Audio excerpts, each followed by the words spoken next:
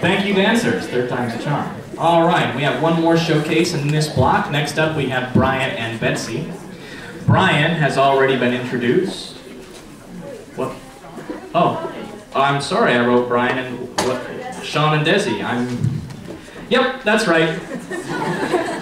You know, you'd think I'd get this right. I actually kind of made this, but that's okay. So next up, we actually do have Sean and Desi. So Sean, you've already met. He is an officer on the team and has the great guns, and I'm supposed to stall. So I heard a really cool joke. All right, you English majors will get this one. So, lady walks into a bar.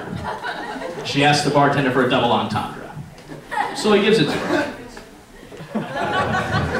Oh, sponge joke. Kris, these are really bad jokes. All right. Oh, I have another funny story. So, any of you guys ever watch Popular Science? You know, you see these cool physics thing, and they say that if you have an egg, for example,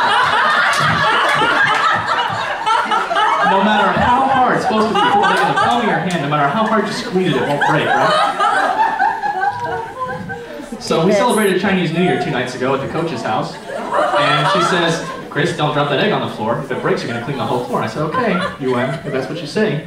And then, but by the way, you know, no matter how hard you squeeze an egg, you can't. And I coated the entire wall, and the back of Tiffany's head, and Johnson's back, and UN's carpet, and my hand, and you would be surprised how much egg actually fits inside of it.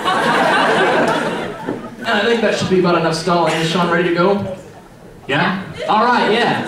So, next up, we have Sean and Desi. Sean and Desi have been dancing together for a year and some time.